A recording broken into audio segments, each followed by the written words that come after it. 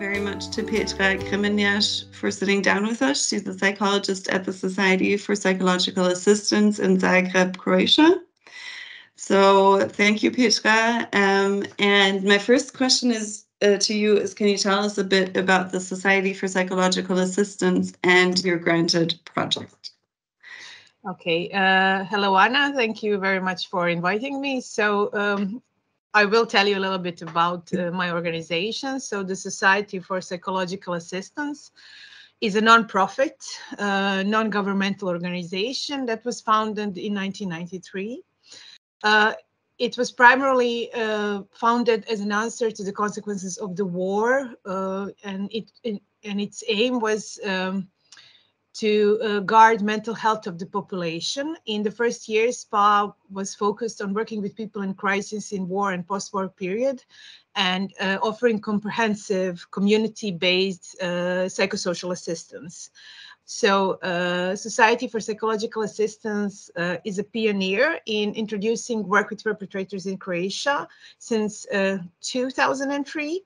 And it also helped start this work in other parts of the region Society for Psychological Assistance works in. So it's like Bosnia and Herzegovina, North Macedonia, Montenegro, and so on. Society for Psychological Assistance has the longest experience in providing victim safety-oriented perpetrator program in the country, and it's the only program that's actually being conducted in Croatia. So the program that Society for Psychological Assistance developed is the only program that's been conducted in the Republic of Croatia. So which challenges or problems regarding perpetrator work in your country did your project address? So basically, we had some challenges that were addressed during this project, and that was limited cooperation with victim support services. Also challenge of multi-sectoral approach in protection of women and children, and lack of professionals working with perpetrators due to retirement, job changes, and reduced funding. And also our perpetrator program needed a bit of updating regarding some issues such as improved risk assessment, child protection practices, and evaluation. So that was done through the project. We kind of addressed all those challenges. So I can tell you which more main goals were. It was for first to enhance the capacity of a society for psychological assistance to deliver victim safety-oriented perpetrator work. We also needed professionals who will work with perpetrators, because in Society for Psychological Assistance, it was basically me. And like another colleague. So we needed more people so we can start, here in our organization, doing a bit more work with perpetrators. So we had this training. So now we have like 7 more, professional pairs that can work with the group on our perpetrator program, because our idea was, it's a man and a woman. So because of the modeling. Okay. Also, our goal was to improve the quality of currently delivered perpetrator programs. So that's something that was done through risk assessment, evaluation, and of course, it was our child protection policy was also improved.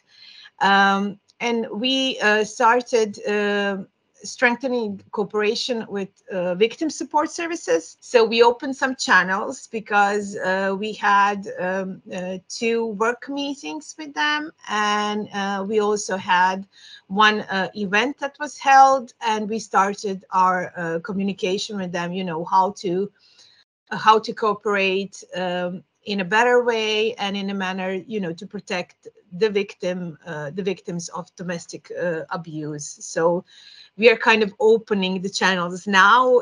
So we're hopeful that it's going to be better in the future.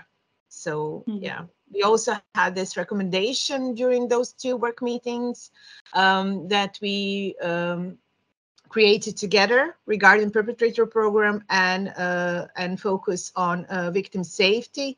So hopefully that will be our ground to start on our cooperation in the future. So Petra, which lessons have you learned during the project, and what are some of the most exciting takeaways for your team or organization? We are very grateful that we had the opportunity, to broaden our team. So now we'll have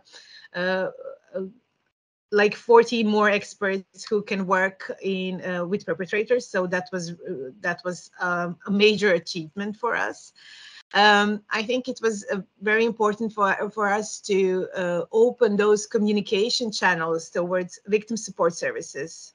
And that's something that will be ongoing, but we at least started, and we have this document that we can kind of that we can follow up, and then we can cooperate on. It's a starting point anyway.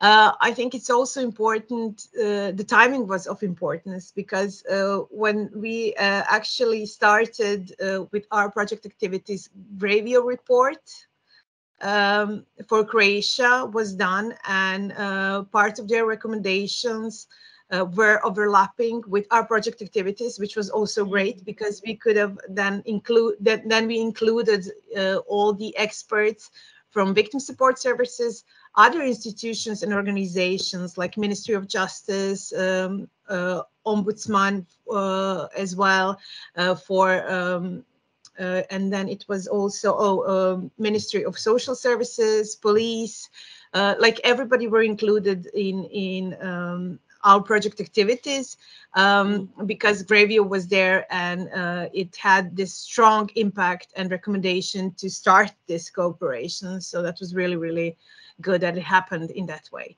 And I cannot say how much it is important to have this multi-sectoral approach in protecting women and children who are victims of gender-based and domestic violence. So that's something that we will definitely continue to work on, right? So yeah, and the great surprise was, to be honest, the interest that we had, like for all our events. For example, for a webinar that we organized, like we had there, I think it was almost 300 people, like from all over the Croatia, just to hear about the program that we have and what are their impacts. And these were all social workers coming from social welfare system, psychologists, of course, social pedagogists, and we had as well criminologists and police also on that webinar. And on our forum that we held, also we had a lot of people coming from judiciary system, social welfare system, police forces as well. So like a lot of people included in safety of in protection and safety of victims as well. So yeah. There's so much in your answer. I mean, the practical experience of how the Istanbul Convention can help, organizations in the countries, the immense interest in, addressing the problem of domestic violence at its source. I mean, it sounds absolutely amazing. I'm really glad. Yeah, we're very grateful that we have such an impact, because, and on those events, like we had so many people as well, like 60 people were, on that round table that we held. So that's a major number, so yeah, definitely. It was a big achievement, Yeah, a lot congratulations. of work. Yeah, thank you. Thank you. So Petra, thank you very much for sitting down with me for this interview. You're welcome. And fingers crossed for the future.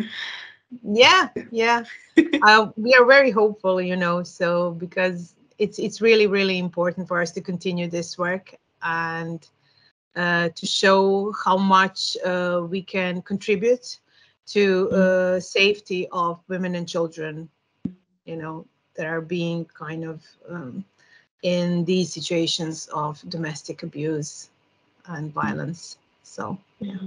Absolutely. You're welcome.